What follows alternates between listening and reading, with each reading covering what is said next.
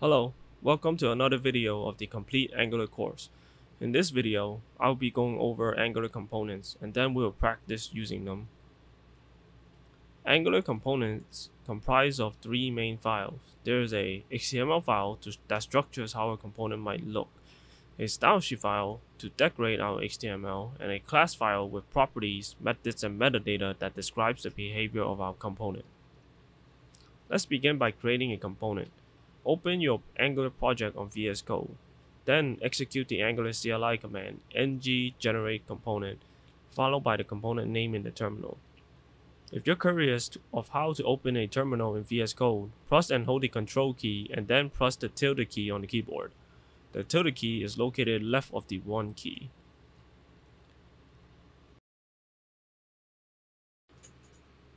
Upon completion of the command, expand the app folder in the Explorer section of VS Code. You will see that a folder is generated with the name you have given the component. Inside that folder, you will see the three files, the HTML, CSS, and class files. When we use the Angular CLI command ng generate component, it will generate some boilerplate code just enough for our component to work. If we look inside the HTML file of that component, there's a paragraph tag with a message. That's what's going to be displayed when we add our component to the application. Let's try adding this into our app, but first we need to understand how Angular displays its components. When we load our Angular application onto the browser will look for the index.html page and render whatever is in it. Let's go back to VS Code. That file is located inside the source folder of our project. If we take a look inside, you'll see a bunch of HTML code. But what you need to focus on are these tags right here, the app root tags inside the body. They came from a component. When we generate our project using the ng new command, it will create a component called app. Then it will place that component inside that page, so it will get rendered onto the screen as well. What's really happening is that the browser is rendering our index.html page, and because we include the component inside that page, it also gets rendered onto the screen as well. Let's take a look inside the app component. Go back to VS Code and look inside the TypeScript file of the app component. There's a class with a component decorator. A component decorator tells us some metadata about our component. Data like what name is it called and which files are used. The selector property is the name we use to place our component inside the HTML file. If you recall, the app root tags is inside the body of the index.html page. The template URL property represents the location of the HTML file that is being used for our component, and the style URLs property represent the location of the style sheets that are used for the component. Let's use the same logic for adding our component to the application. First, look for the class file for the component that was created earlier in this video, and then look at the value of the selector property. We will use that to add the component to the application. Next, go to the app component HTML page and remove all the generated code. Select all the code and delete it. Then add the component inside the page using the angle bracket syntax for adding an HTML element. The app component HTML page is being rendered onto the browser because we included it in the index.html page. Since we included our component inside the app component HTML page, it will also get rendered. Let's verify that. Save our project and then start the local server for our project by running the ngserve command on the command prompt or terminal. Once the server is ready, go to localhost 4200 on the browser and we will see a text on the screen. We can also reuse the component by adding more of it. Go back to VS Code and add another component to the application. Then save and go back to the browser.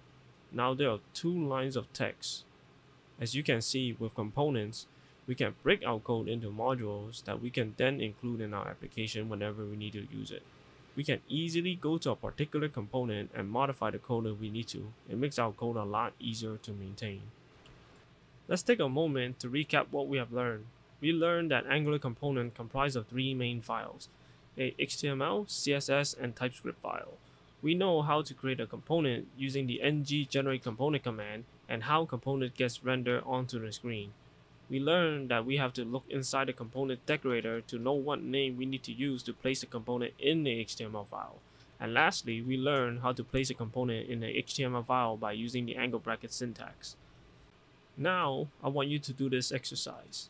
Create two components, one called red and another called blue. The red component displays a red square and the blue component displays a blue square.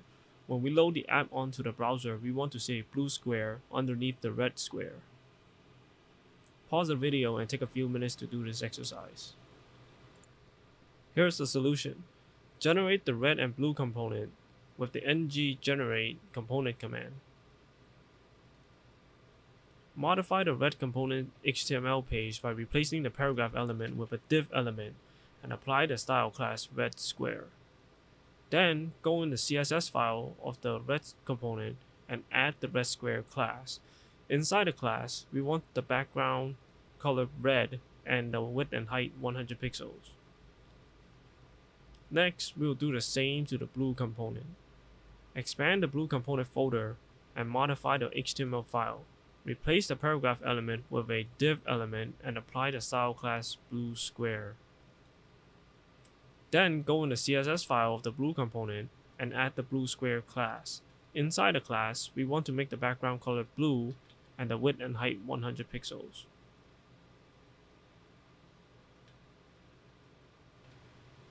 Now, in order to add the component to our application, we need to look at the component decorator to get the name we need. Go in the red component TypeScript file and look for the value for the selector property. Then go into the app component HTML page and replace the code.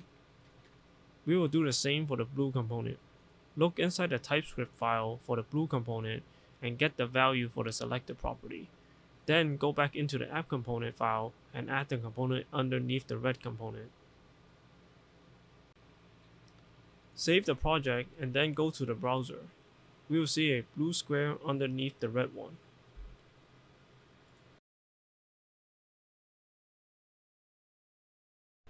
Thank you for watching. See you in the next video. If you have questions, leave a comment.